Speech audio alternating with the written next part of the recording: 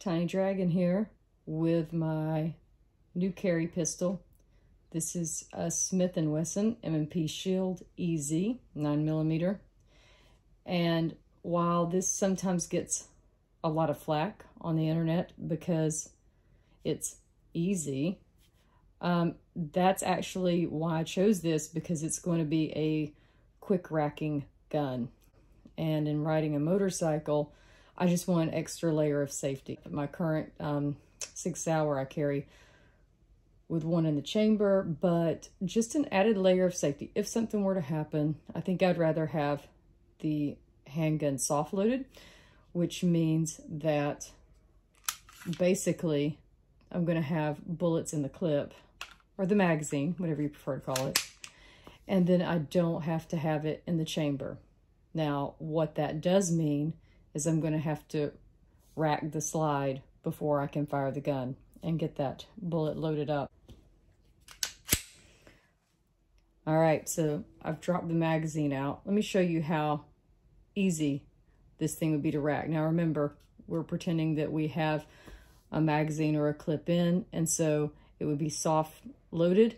And so when I was ready to shoot, that's how little effort and time it takes to get that first round in. Let's do that again. If I don't have time to do that, we've got a bigger problem.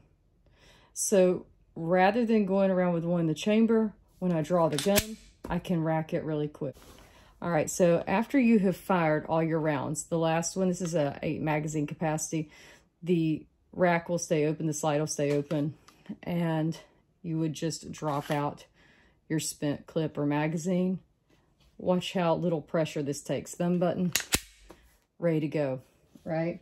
So then when you have your full clip, you can put this back in here, and now you're soft loaded again, ready to rack the gun for the next shoot or just to carry.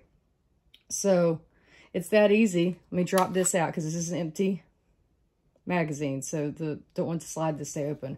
But I want to show you how easy this is to rack. That's it. So to me, being able to carry the gun soft loaded and then just being able to do that, that's, yes, possibly a second. I don't even think that took a second, but to me, I feel better than knowing there might be an accidental misfire. So when I draw my gun, I'm ready to go.